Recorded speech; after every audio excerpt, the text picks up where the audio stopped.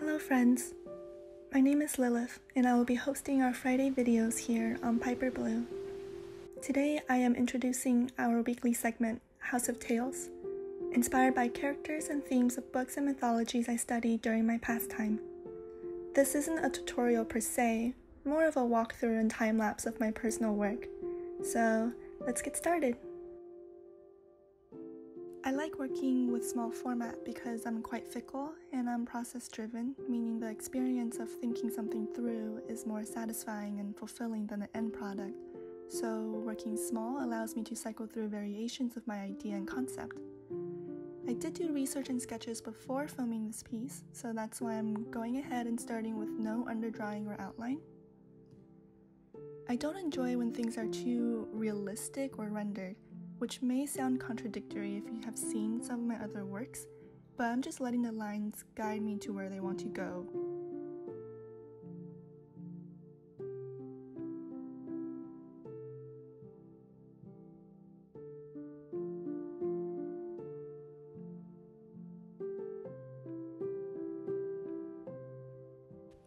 I first came across this fairy tale in a novel written by Helen Oyeyemi, titled Boy Snowbird.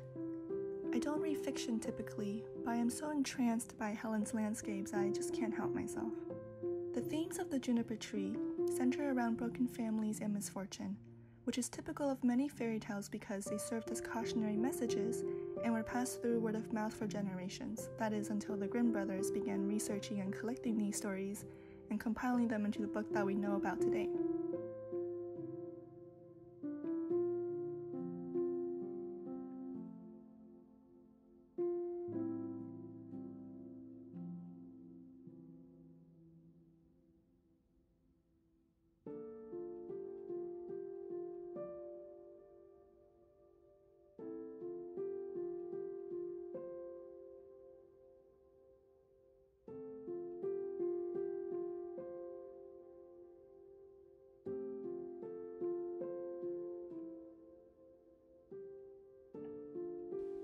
I am working with watercolor and pencil today, and I have the Koi Sakura palette, which I will be linking everything down below if you're interested in my materials.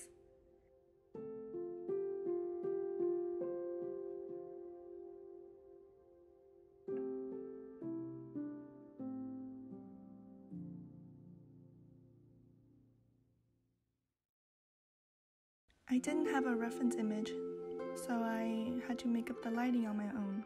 I decided to roughly indicate light coming from above, creating more shadows on the bottom side of the tree.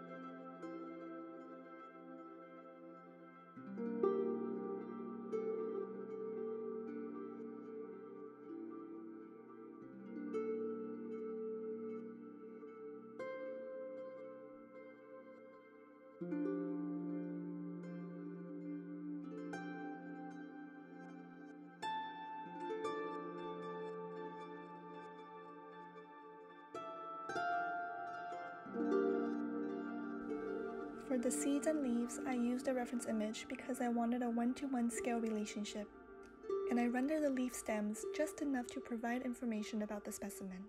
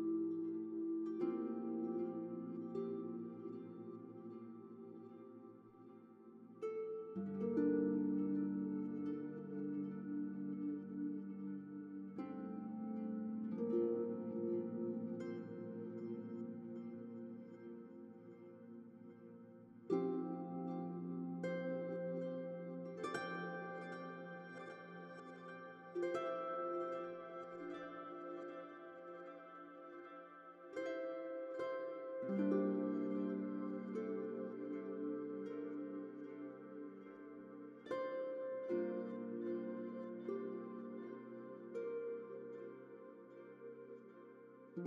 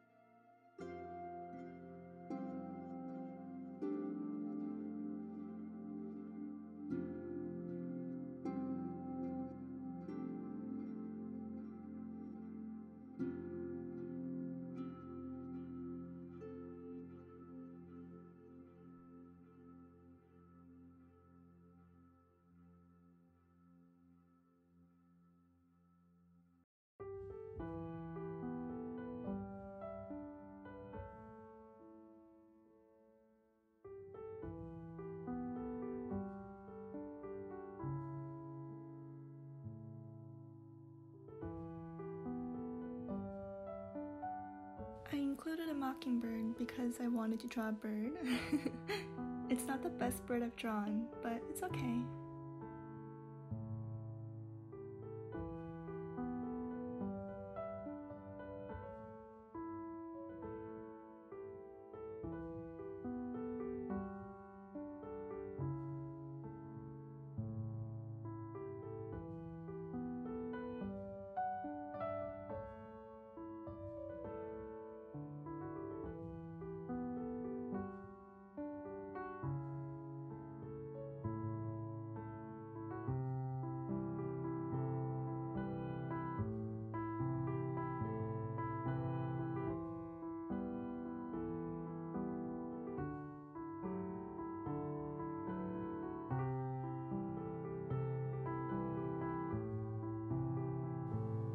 I'm not good at lettering, so I will try and work on it. The paper I used is very dense and the pen tip got snagged often.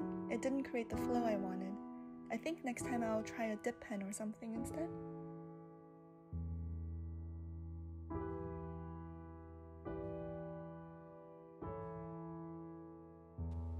And now it's on to assembly. For the rest of the elements, I'm incorporating different textures like transparent paper, the translucent washi tape that my mom bought in Japan 5 years ago, the glossy rose stickers. They give the page even more dimensionality, which I really enjoy.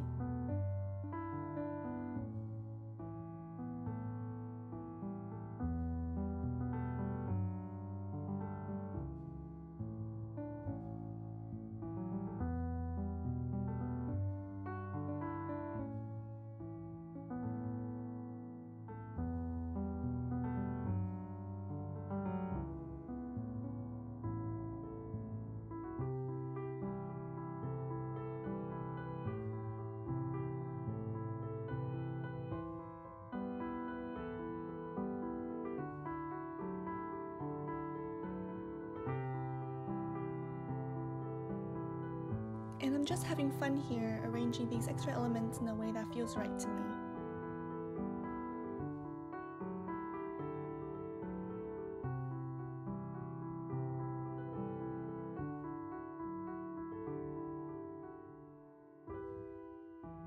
I hope you guys enjoyed this video. If you have any comments or questions, or if you have fairy tale recommendations for future videos, please let us know. I hope you have a wonderful weekend, and I will see you next Friday.